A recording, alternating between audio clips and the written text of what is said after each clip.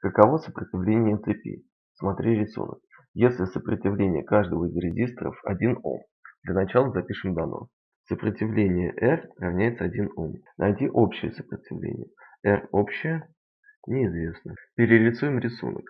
Рассмотрим отдельные участки цепи. Центральный, там у нас подключено два последовательно соединенных сопротивления, и можно найти их общее сопротивление. Назовем его R1. Тогда R1 равняется R плюс R. Получается 2R. Теперь рассмотрим нижний участок. Там также подключено два последовательно соединенных резистора. Назовем новое сопротивление R2. Тогда R2 можно вычислить по формуле последовательного соединения.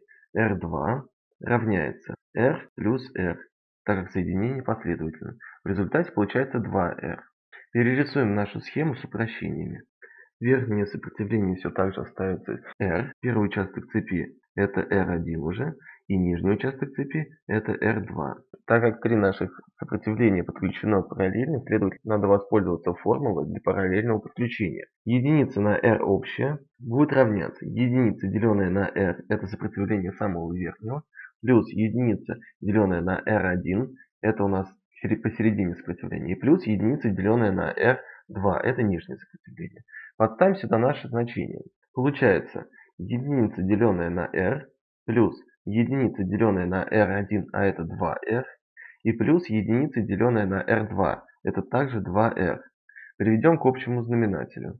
Получается, единица, деленная на R общая, равняется 2 плюс 1 плюс 1, деленное на 2R. Упростим. Получается 4, деленное на 2R. Сократим. Получается 2, деленное на R. Выразим отсюда R общее. R общее будет равняться R, деленное на 2. Подставим сюда наше значение и найдем результат. Получается, что общее сопротивление равняется 0,5 Ом. Запишем ответ.